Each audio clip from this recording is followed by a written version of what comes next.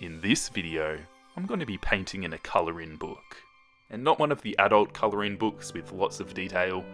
No. In a little kid's colour-in book. But there's also another catch. This is one of the colour-in books where you just add water. It's like a painting type book. I've never used one of these. I didn't really know they existed, but I was in a shop and I went to the kids section, okay, to have a look at some art supplies because I thought I could make a funny video with it. And I came across this book. It's paint with water, Frozen theme. You guys know me, I love Frozen.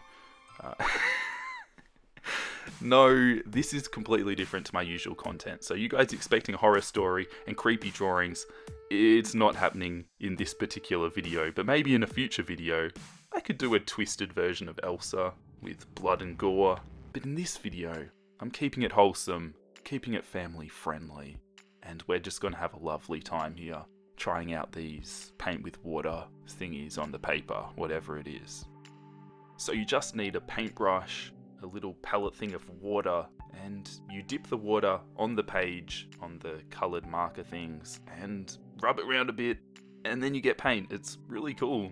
It's good for kids, I imagine. I mean, that's obviously its target demographic, not a 27-year-old male who's into drawing creepy things, but you know, it's all about inclusion these days, so don't judge me.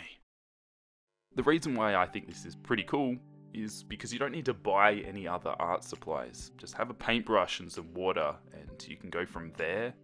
The paints turn out really light, I would say, so obviously it's not going to be as good quality as regular watercolours. You can't really get as vibrant of a colour.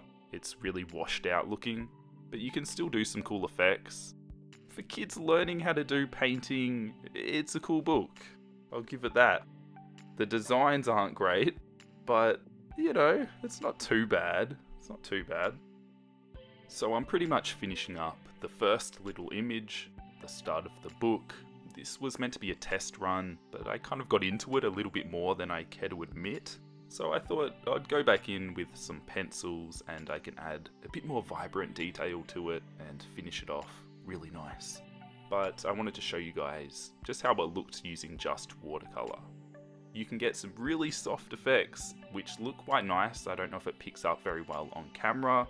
Because it's a bit pale, not super vibrant, I don't know if it looks as good as it does in person, because it actually looks pretty decent for like a $2 art book. Can't really complain about that. So I'm going in with some Prismacolor pencils, just to add a bit more color and add some texture in there as well. The crazy thing is, I feel like you could spend a lot of time on this, and I probably spent a bit more time than I was initially planning on doing, and making them into a really cool artwork. The point of this video, I guess, is to showcase you can create cool stuff with really cheap art supplies.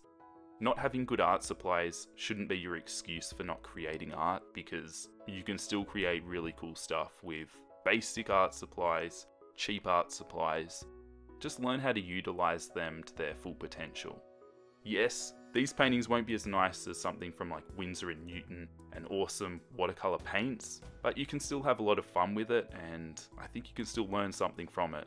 For me, I kind of want to experiment a bit more with watercolors, so just dabbling in this where there's no pressure to do anything great because it's a $2 art book. I can just doodle in it. If it looks bad, whatever, like no big deal.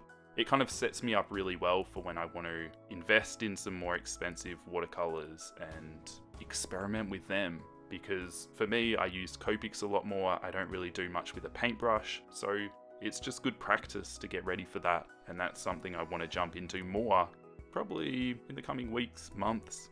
That's definitely something I'm looking forward to trying out. So keep an eye out on the channel if you want to see some watercolor paintings in the future. I definitely want to do that. Funny story when it comes to this book.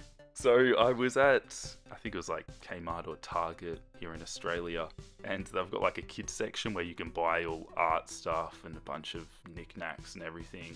And I was just having a look at the art supplies and books and whatever, and I came across a bunch of kind of fun colour-in books and some different stuff you might see on the channel in the future. And I decided I'd grab them. They're so cheap. That's the cool thing about like these kids art supplies and books. they're really cheap. So I grabbed a bunch of different ones, and then I went to the counter to buy it, and it was just this other guy at the counter, and I'm thinking like, I'm gonna get grilled for buying these, or they're gonna think I've got a kid or something. And I go to the counter and I'm buying the books, and he's like, oh yeah, you're buying these for your kid? And like I kind of just like froze. I'm like, I just went along with it because I didn't really want to explain that, no, you know, I'm 27, but I'm drawing these myself. I'm really into Frozen. I didn't want to do that, okay? So I just said yes. And he's like, oh, that's really cool. You know, I wish my he's like, I wish my kids were into drawing. They just get bored of it too quickly and move on to the next thing. That's really cool. And I'm just like, yeah, it's really good to give your kids these books, and yeah. So basically I pretended I had a kid because I was too embarrassed buying these books, you know, so that was a fun experience. I'm sure I really looked the part as well. 27-year-old dude, got some tattoos, buying a Disney Frozen coloring book. Not my proudest moment. I knew it was going to happen as well. When I went to the counter, I knew they're going to think I've got a kid, and it just makes me feel like I'm getting really old. I don't have kids, alright? I'm still young. So I'm just finishing off the drawing. I went in with a white gel pen, as I always do, to add some final little sparkle effects. Just give it the final touches for this little masterpiece.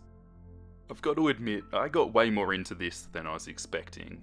Like, this was meant to be a practice run. I wasn't even meant to finish this drawing. And I just kept going. I'm like, oh look, these are some nice watercolor effects. I'm liking that. Liking the little colors here. It's turning out pretty good. I'll just keep going. I'll add pencil. I'll add white gel highlights. Next thing you know, I've spent like an hour or two on this drawing. Oh, what am I doing? So I thought I'd do another drawing for you guys. As that was the test run, where I spent no time on, I thought, you know what, I'll do a proper one. Not really. Spent ages on the other one. So instead of doing one of the more detailed pictures in this book, which still aren't that detailed, I thought I'd go with a simple one because I spent way too long on the first drawing. So I'm keeping it simple for this. We've got Elsa looking elegant in that gown. Just so elegant. I've never actually watched Frozen, I have to admit. It's, you know, not really my thing. I mean, yes, it's my favourite show.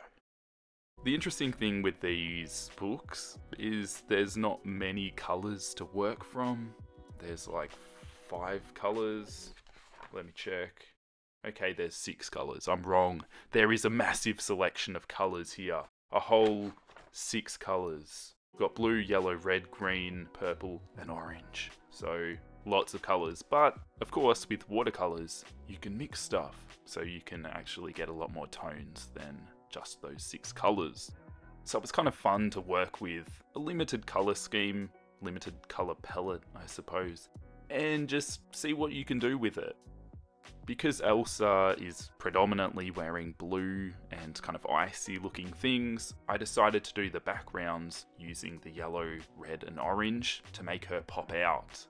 I know it could look cool doing some icy backgrounds for Elsa because, you know, it makes sense, but I felt like that would just make her blend too much into the background, especially because I don't have that many.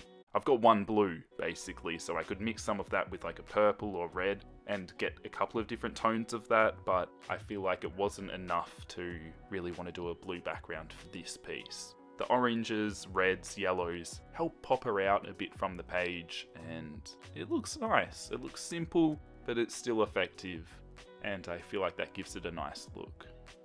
So that's about it for this piece. These 2 drawings I did for you guys, I hope you liked them. I know it's super different from what I regularly do, but I felt like mixing it up. I want to try some new things and just have some fun. Keep it lighthearted sometimes, not everything has to be super serious on this channel. Hopefully you guys enjoyed that. If you guys want to see more weird stuff like this, let me know.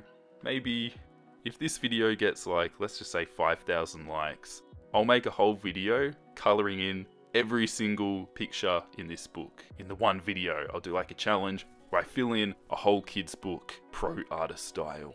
I think that could be kind of fun. So hit the like button and maybe I'll do that.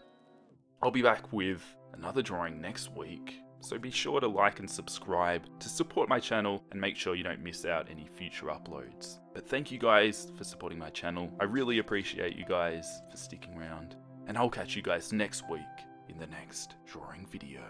I'll see you then. Let it go. Let it go. Da, da, da, da, da, da. Don't know the song. Yeah.